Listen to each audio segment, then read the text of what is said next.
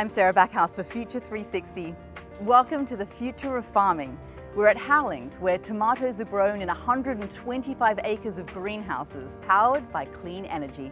Situated an hour outside Los Angeles in Camarillo, California, Houwelings Tomatoes fuses nature with technology to produce millions of tomatoes every year. Leading the company is extreme innovator and CEO Casey Houweling. It's one thing to have a well-run company that makes a profit, but it's another thing to do it in as little of an environmental impact and use our resources as efficiently as we possibly can.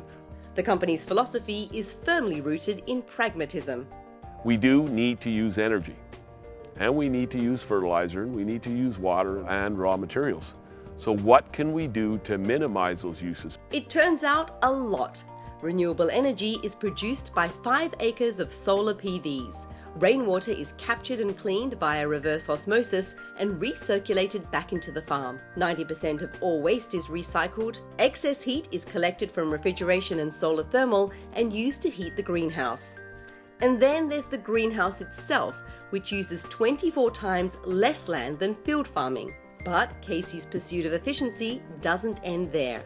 When you look at a greenhouse, we use a lot of energy for heat, and we use a lot of CO2. And it's kind of frustrating to know that those same two products are the largest waste product produced in America. We ended up buying a cogeneration facility made by GE out of Austria. It's going to reduce our energy costs by a significant portion.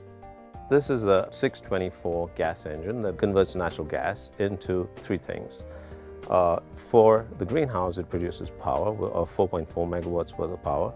We take the waste heat from the exhaust and the engine oil, and we use that heat for the greenhouse for thermal energy. And the last thing, we strip out the carbon dioxide from the exhaust, and we use that as a fertilizer for the greenhouse. The 8.8 megawatts generated can cover the energy needs of the farm. Any excess is fed back into the grid. This engine is the first of its kind in the US.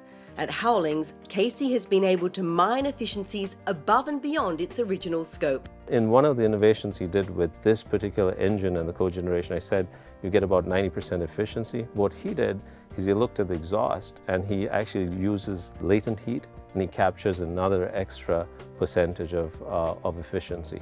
So we're actually touching almost 100%. Theoretically, everybody would say that's not possible, but being an innovator, you're pushing the boundaries. Being a leader in innovation isn't for the faint-hearted. What we have done in our operation is we've put a significant amount of capital at risk by believing in a product and pushing it forward. You've got to have a good cash flow, and you've got to have a lot of buy-in from a lot of people to make some of these things happen.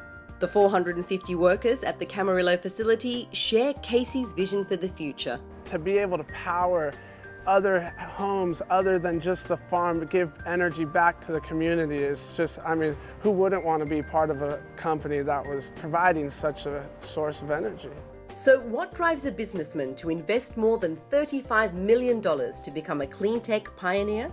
I have 3 daughters, and you start looking and say, what kind of world are we going to leave them? And I think that's a great motivational factor to think of what we're doing other than just making money. Bursting with innovation and the passion of its owner, Houwelings shows what's possible for next generation sustainable farming.